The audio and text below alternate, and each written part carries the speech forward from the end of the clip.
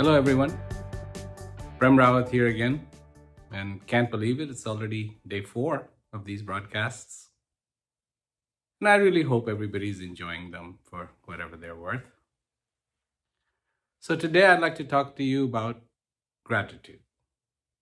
So, I can imagine people going, what are you talking about gratitude for? I mean, look at this, the world, the uncertainty, the economics of it, don't know what's going to happen tomorrow, the leaders in turmoil, the countries in turmoil, societies in turmoil. So, what possibly could there be to be thankful about? Well, let's begin with this. First of all, yesterday, you may have noticed that yesterday's broadcast had no video of me, just pictures, stills. So what happened? Well, I thought, I'd try doing something better. And so I don't know if you know this, but I'm just using my phone to do this and really don't have a big setup or anything like that. I just got a little tripod, my phone, cleared the picture behind me, and I'm just standing there. There's no lights. This is the morning light that you see. So what happened? Well, this is what happened is that to use the better lenses, which are on the back side of the phone, I flipped the phone around so I couldn't see myself. And of course, whatever software they've got in there, it doesn't recognize a face and say, okay, I'll focus on that. So after I had finished, I looked at the footage and it was like, whoa, what happened? And it was all out of focus. Didn't look good. But what I was saying, and it was very spontaneous, was good. So at first it was just that same thing. It was just like, oh my God, this is terrible. How's that? Something wants to come and rip you apart. It's like, how could you do that? That was the dumbest thing, and da. And then I thought about it, and it's like, look, it's already done. And you said something that was very good. It came from your heart, and, make the most of it. So I sent it anyways, and I said, just put some stills on it and send it out. Because I couldn't repeat it. It's not like I'm reading from a script. It's all very spontaneous. And it always reminds me of that story that after the Mahabharata, the great war of Mahabharata was over, Krishna went to say hi to Arjun and said, how is it going? And he said, yeah, it's going pretty good. It sure beats being in exile, living in the jungle and all of that. Now I'm living in this palace and everything is good. And Krishna said, well, is there anything I can do for you? And Arjun says, well, actually, all that wisdom you imparted to me on the battlefield, I've pretty much forgotten what that was. It was a pretty intense time. So could you just run that by me again? And Krishna said, geez, that was spontaneous. I don't know if I remember what it is, but anyways, he did run a very small, compressed version of it for Arjun, and it's called Anugita, Little Gita. So it was one of those things. It's like, do I throw away this footage? Or what I did say was good. It came from my heart. It was very genuine. It was very spontaneous. Do I save it some way? And I'm very thankful that that happened. I'm not particularly thankful that I goofed and, the camera goofed and the phone goofed and this happened, that happened. But I'm very thankful that not for what should have happened and it didn't happen. I'm not thankful for that.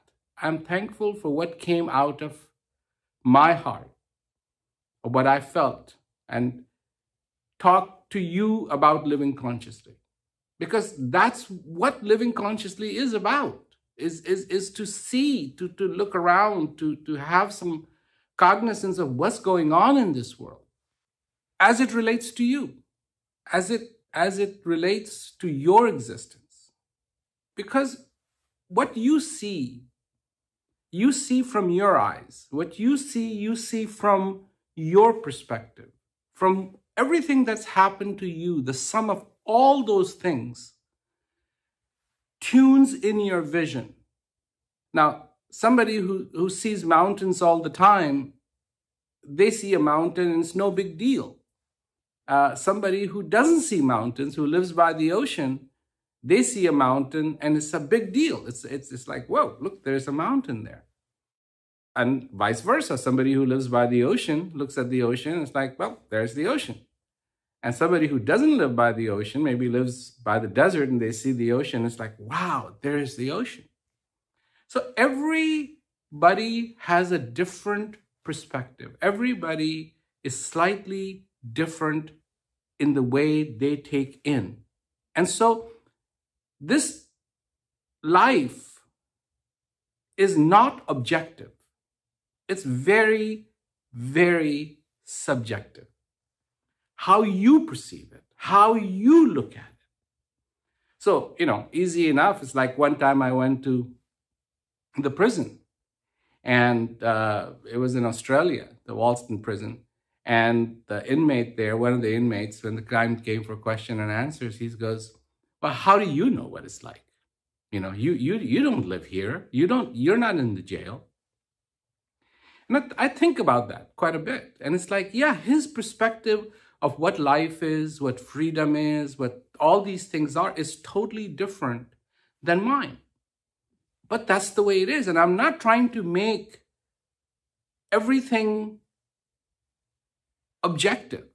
I'm not saying, it should be, the experience that you can have of your life should be the same for everybody. No, it's different. And therefore, because that is different,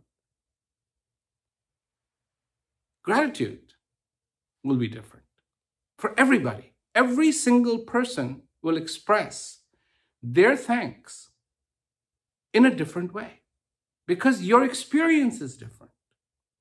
So if you live your life consciously, you will recognize the need for knowing yourself.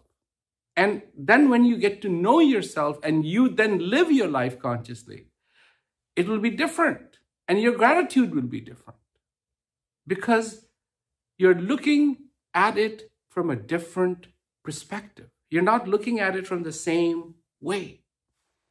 And that gratitude is like a fruit that you, as a healthy tree, put forth. Living life consciously is like a flower. And this existence is this magnificent tree. And it flowers. And then when you live your life consciously, there's a quest to be fulfilled, to want to know yourself. And then when you know yourself, most amazing gratitude swells forth. And that's the fruit. And you can share that fruit. You can share that gratitude. What you are thankful for. So can you be thankful for coronavirus? I don't think so. I don't think anybody can be thankful for coronavirus. But you can be thankful for something else. And that is that you have this chance, that you have this opportunity to think, to contemplate, to understand, to express, to feel, to see. And that's what's important, that you can do that. And how important is that gratitude? Because you look at what gratitude means. And gratitude means that you are putting out that fruit. Your heart is full. You can express that. You can feel that. You can understand that. And that is why gratitude is so important, because without that gratitude is almost the scale of health, if you will. If you're putting out that fruit, wow, good, you're healthy. And if you're not, maybe something is amiss, something is not quite right. Maybe there isn't the appreciation. Maybe you don't understand what it means to know yourself. Maybe you don't know yourself. And the value of knowing yourself, because I can see how being locked up at home, and you're not going out, you're trying to minimize contact, and social beings, and okay, you can watch television, but you can only watch so much of it. And sooner or later, it's going to be you and just you. And I was looking at the television, and somebody said, oh, there was this guy in this one particular country, and he was locked up for 3 days with his wife and child, and fourth day he ran away. He just couldn't stand it anymore. But when you can't stand that, really what you can't stand is something inside of you. Otherwise, if you are comfortable with yourself, you can be comfortable pretty much in any situation. But when you're not comfortable with yourself, it doesn't matter what situation you're in, you are going to be uncomfortable. And knowing yourself is just that.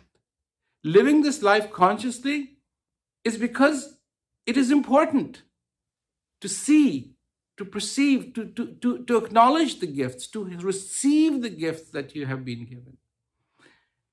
That's what consciousness is all about, the way I speak of it anyways, is to take in all that you have so you maximize this existence, this being alive. And if you can do that, then, wow, you really have captured what it is all about, You see that. Sometimes it's like, oh, this is a wonderful photographer. And why is this person a wonderful photographer? Because they can capture what really happens. They can really capture the story. Have you captured your story? Have you captured your existence? Have you captured you being here? And maybe in day-to-day activities, all the things that go around in our lives, we don't get all that, because we're too busy to even think like that. But here you have this opportunity to just not be those busy things that, you're constantly doing, and instead give it some time to think, to contemplate, to meditate, to understand, to reflect on the importance of existence, on the importance of having joy in your life, the importance of having clarity in your life, the importance of having a heart that is full, the importance of having serenity in your life, the importance of having that feeling that you are complete, that every moment that you are living, you're taking and making the most of it, the most of this gift. And that's when all that comes together, when all those puzzles, little pieces all over the place, when they click, then gratitude comes forth. And for you to be thankful